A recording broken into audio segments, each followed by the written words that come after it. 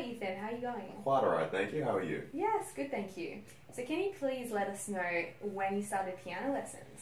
Well, I started in 2010 and I was 5 years old. Mm-hmm. What happened was we had an old upright piano in my house from my great-grandma. Mm-hmm. And then my mum just was like, hey, you should play that. Mm-hmm. So then I started learning. I started doing piano lessons. That's from 2010 onwards I've been playing. So since you were 5 years old? Yes. Fantastic.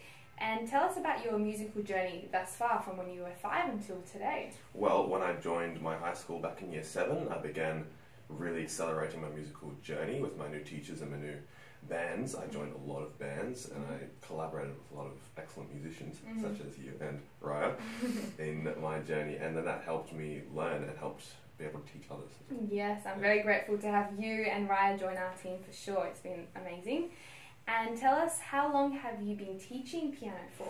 Been teaching for about a year and a half now. Okay, and how many students do you have currently? Currently have 5. 5, great. And what is your favourite thing about teaching piano? It's about, I think, having fun whilst teaching the kids. So making sure they enjoy it and progressing as we continue with the lessons, and just seeing that is just absolutely wonderful. Definitely. It's such a pleasure to teach so many different kids with different abilities and seeing them have fun and just make progress every lesson, which is great. And what are your plans for the future?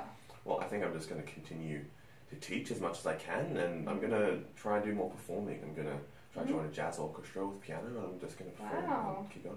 Yeah, okay, keep that up. Yes. Yeah. Great, well thank you for your time today. Of course. And thank you for listening.